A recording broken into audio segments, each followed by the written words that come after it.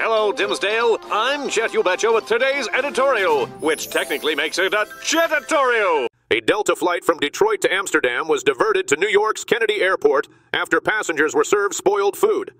The red-eye flight, which departed Detroit at 11 p.m. Tuesday, landed in New York at 4 a.m. Wednesday. Emergency medical responders treated 12 passengers upon arrival.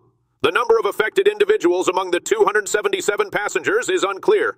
Delta has promised a thorough investigation and issued an apology, emphasizing that this incident does not reflect their usual service standards. In other developments, a recent study suggests that Ozempic and Wegovy users may face an increased risk of non-arteritic anterior ischemic optic neuropathy, NAION, a rare eye condition causing sudden vision loss. Mass eye and ear doctors observed a spike in NAION cases among patients taking these drugs. The study, appearing in JAMA Ophthalmology, found that diabetics on semaglutide medications were over 4 times more likely to develop NAION, with the highest risk within the first year. Despite this, experts advise continued use for diabetes and obesity treatment, noting the rarity of the condition and the need for further research.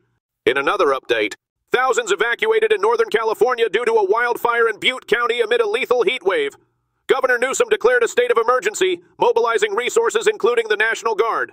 The Thompson Fire, at 0% containment, has burned over 3,000 acres, endangering Oroville and surrounding areas. Extreme heat, dry conditions, and strong winds fuel the fire's intensity. Over 400 personnel, helicopters, and air tankers battle the blaze. Heat alerts cover the West, with temperatures breaking records. Fireworks and outdoor burning are strongly discouraged due to high risk. In other news, police in Australia are searching for a missing 12-year-old child, reportedly attacked and taken by a crocodile while swimming in Mango Creek, a remote area near Palumpa in the Northern Territory. The incident occurred around 5:30 p.m. on Tuesday. Local officers and a search and rescue team are scouring the area, but the child remains missing. The Northern Territory, home to the world's largest wild crocodile population, has over 100,000 of these predators, though attacks on humans are rare.